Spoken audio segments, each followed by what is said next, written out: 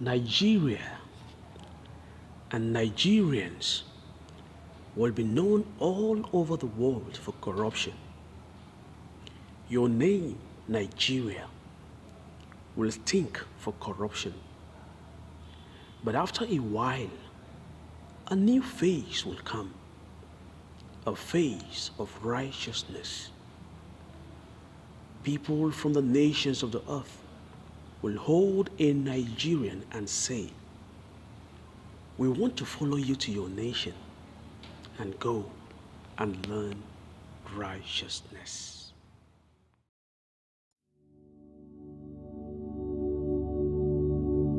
This was a prophecy made over Nigeria by Sidney Granville, Elton of blessed memory, in 1986 in a Christian leadership meeting. But Elton, as he was fondly called, was a missionary in Nigeria for 50 years, from March 11, 1937 to January 14, 1987. Austin Okachi, in his book, The Best Is Yet to Come, Pentecostal and Charismatic Revivals in Nigeria, 1914 to 1990s, asserts, no single individual occupies as large a place in the history of the Pentecostal and charismatic movement in Nigeria as Elton. If ever any human vessel could be given the credit of mentoring a revival and movement in Nigeria between the 1960s to 1970s, it was he. Okachi further writes, Sidney Granville Elton was divinely ordained as a missionary, a prophet, and apostle to the world's most populous black nation.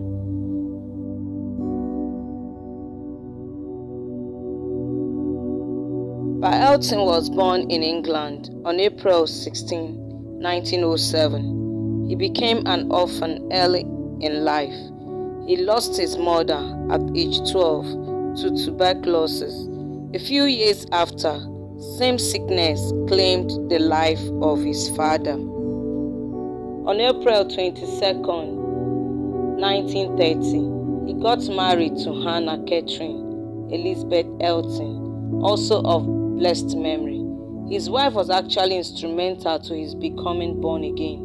Sidney was 23 years old, while Hannah was 36 years old when they got married. In 1934, they were blessed with a daughter, Ruth Elton.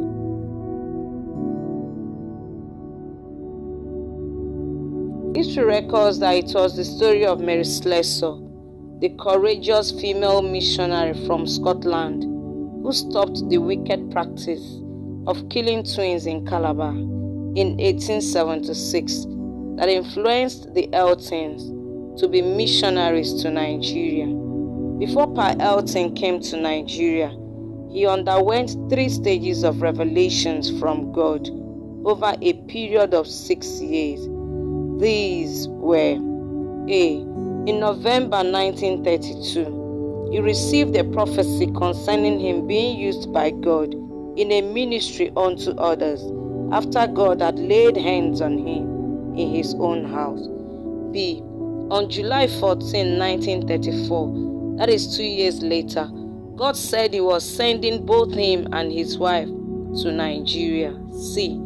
In 1936, at a meeting of the Apostolic Church Council in Wales, he was called to be a missionary when someone prophesied, "Send my servant Elton to Nigeria," as observed by Boluwatife Onyediran in Crosswatch Review on Facebook, and I quote, "What was spectacular about the meeting at Wales was that 1 hour later, a similar prophecy was delivered 3,000 miles away in another council meeting in Lagos, Nigeria, in which someone confirmed by the Spirit that one coming Elton would be an apostle among them. So Elton got this telegram from the headquarters at Wales, instructing him to telephone. After speaking with the president of the church over the phone, he faced the council at headquarters and was instructed to get ready to travel to Nigeria for a brief stay of 2 years to test the waters, so to speak, because the weather in Africa could be so severe, to his wife and 3-year-old daughter, Ruth, quote ends. A source added that Elton was so sure of his call to Nigeria and even the exact place he was to go, that is Elisha, that he named his dog Elisha.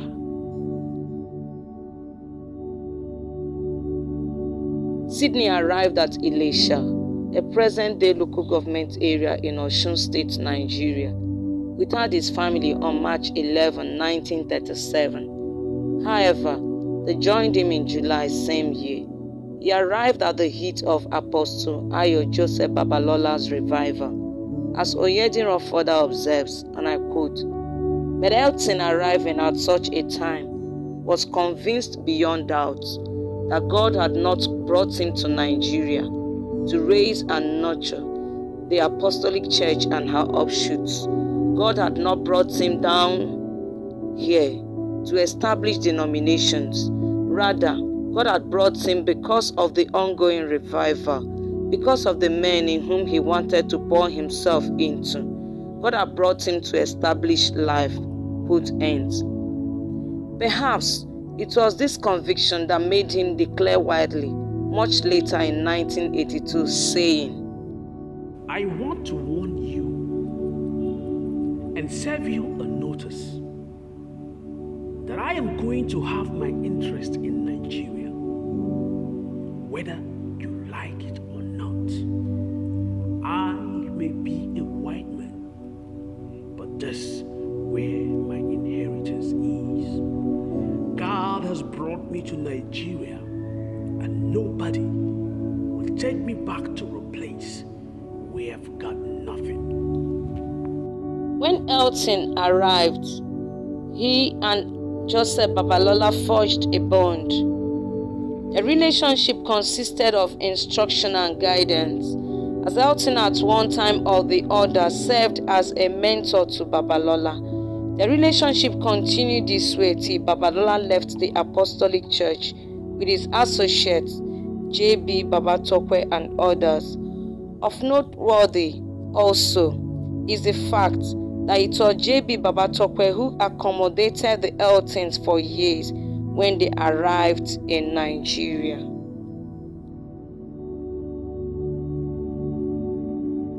We should recall that Sydney came to Nigeria as a missionary under the Apostolic Church, England. However, in 1954, the Apostolic Mission Board dismissed Elton due to the controversy he had created by inviting the Canadian leaders of the Latter Rain movement to Nigeria. The Latter Rain movement believed in the practice of imparting spiritual gifts through the laying on of hands. After the dismissal, Elton worked for Christ Apostolic Church (CAC) through the 1950s and 1960s. According to Christ-like Gist on Facebook, even after the death of Babalola, Elton continued what he believed to be God's plan for him: to raise a new breed of leadership in the Nigerian church, who, powered by the Holy Spirit, would take the message of God's kingdom to the very ends of the earth. Okachi further went on to state that the severance from the Apostolic Church offered Elton the ample opportunity to interact freely with several independent ministries and ministers in the United States who were interested in promoting their visions and ministries in Africa. He created the platform for these ministries to come and hold crusades, teach and disciple converts. Through him, various literature materials were freely distributed, and in some cases, financial support for the building of churches and the adoption of missionaries were extended to the church in Nigeria. Among the ministers who visited Nigeria and who extended evangelism tools and resources to build up the Nigerian church Two were outstanding.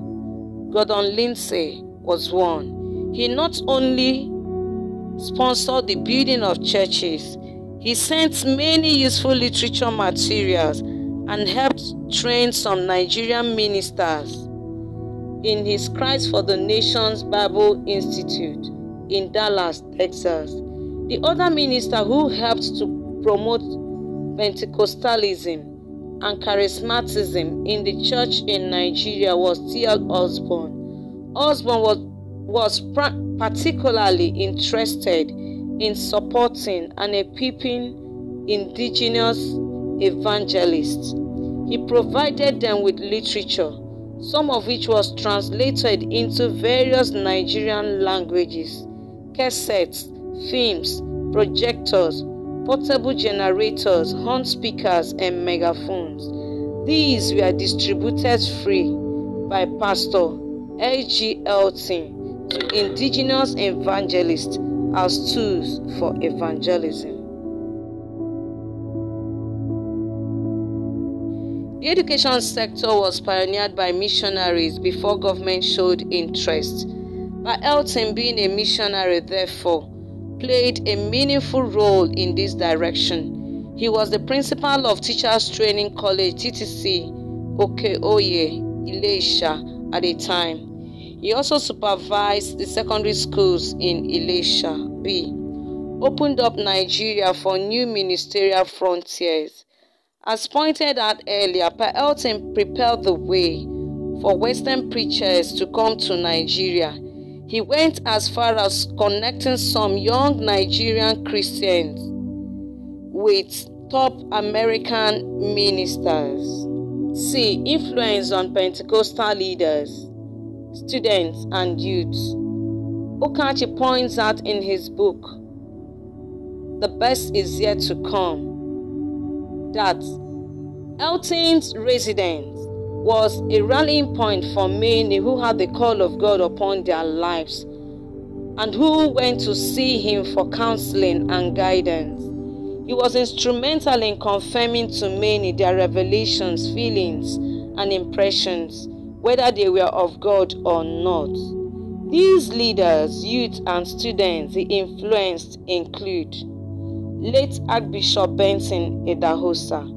It's on record that Pa Elton was instrumental in identifying the late Archbishop Idahosa. He recommended Idahosa to Gordon Lindsay's Christ for the Nations Institute. It was there that Idahosa had his ministerial training. It was also Gordon and Elton who ordained Idahosa into ministry in 1971.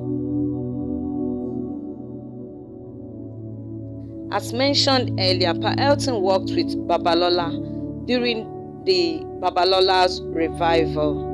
Written tradition has it that Elton criticized Babalola's persistent and constant use of bell, staff, and sanctified water. According to Pa Elton, even though God showed Babalola these three things at the start of his ministry, as he claimed, they were spiritual symbols and not instruments of miracles in themselves.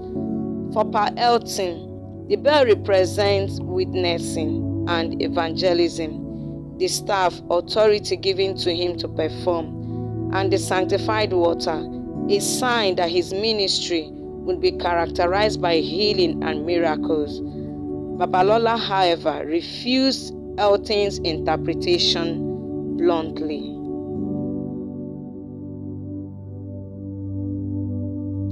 These were pioneer leaders of CAPRO, the first indigenous missionary organization in Nigeria. Elton provided CAPRO with evangelism materials and resources at inception. Once, he assisted in providing bicycles for them to use in rural outreaches.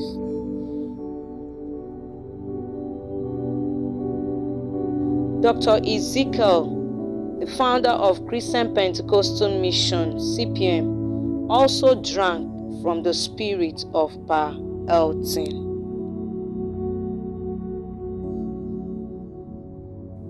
Bishop Wale Oke is the present national leader of the Pentecostal Fellowship of Nigeria (PFN). He was the president of the Christian Union (CU), University of Lagos, from 1977 to 1978. He shared his testimony concerning Elton in Okachi's book as follows. Elton affected my life by a prophetic direction I can hardly forget. When I was in the University of Lagos as an engineering and survey student, the hand of the Lord was so strong upon me and upon my life. I was so committed to the preaching of the gospel that I wanted to abandon my university education and go out and preach the gospel. If I had done that, it would have been a disaster. While I was still contemplating this, we hosted Pastor Elton on our campus. As he stood up to preach, he said, "Some of you are under the mighty hand of the Lord. You are burning with a great passion to serve Him. That is why you want to abandon your university education.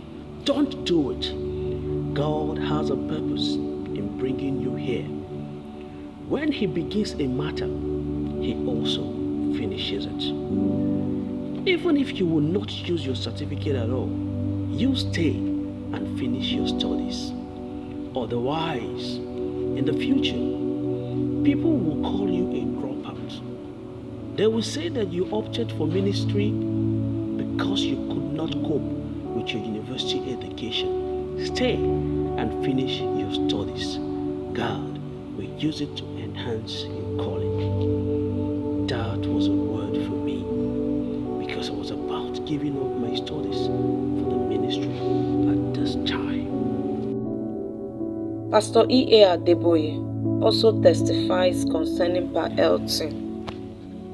He was a great instrument of God in the life of many people, including myself. I visited him toward the end of his life every 2 weeks, and I spent only 1 hour. You can be sure we were not talking politics.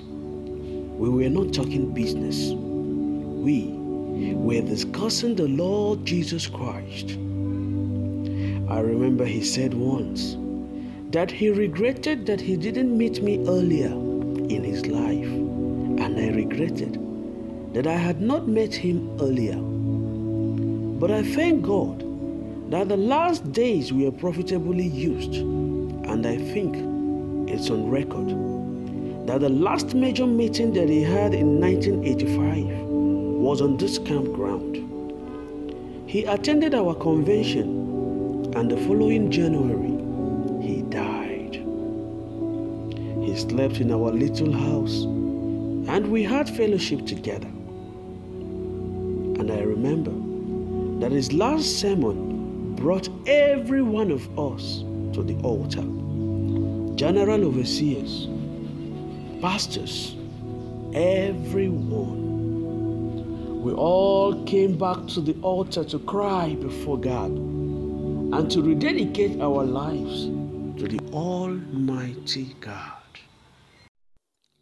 Other Nigerian ministers who drank from the spirit of Pa Elton include Pastor Austin Okachi, senior pastor of His Alive Chapel, Lagos; Barrister Emeka Wampa of Intercessors for Africa; Engineer Steve Olumuyiwa, formerly Steve Okitika, of African Kingdom Business Forum, the Marketplace Initiative of Intercessors for Africa; Bishop Paul Nwachukwu, founding father and presiding bishop of the First Indigenous Pentecostal Mission, Southeast Nigeria, Grace of God Mission International; Ruben Ezemmadu of Christian Missionary Foundation, CMF; Tony Ebuna Chukwudile, formerly Ofodile, of Children Evangelism Ministry, CM; Moses Aransiola of Gethsemane Prayer Ministries,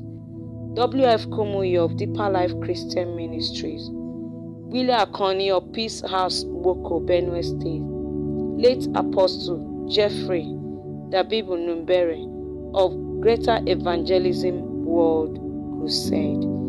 Indeed, the list of the people per Elton influenced for God in Nigeria is endless.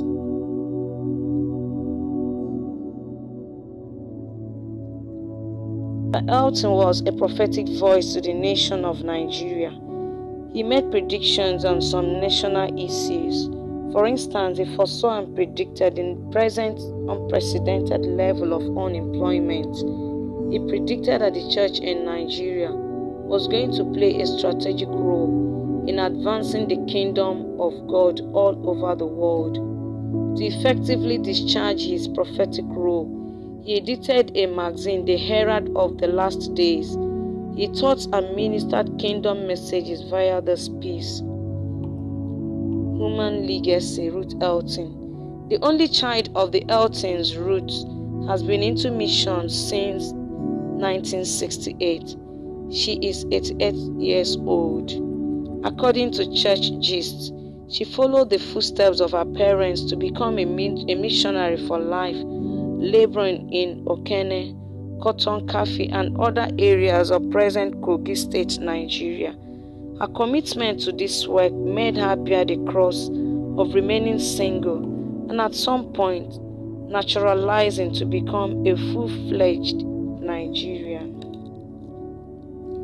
She pioneered the largest indigenous evangelical church among Iwira people of Kogi State, and instead of serving as a general overseer, handed the church over to the people and moved on. Mama Ruth, as she is widely known and called, is the founder of Coming Kingdom Outreach Elisha. She has retired from active missionary work and now based at Elisha, where she trains and sends out missionaries from to the unreached areas in Nigeria. She speaks Ibira, a language in Kogi State, and Yoruba. Conclusion. Undoubtedly, Pastor Granville Elton played a very significant, if not the most significant role in shaping Pentecostalism in Nigeria. He continued on his mission till he passed on January 14, 1987. Let us pray.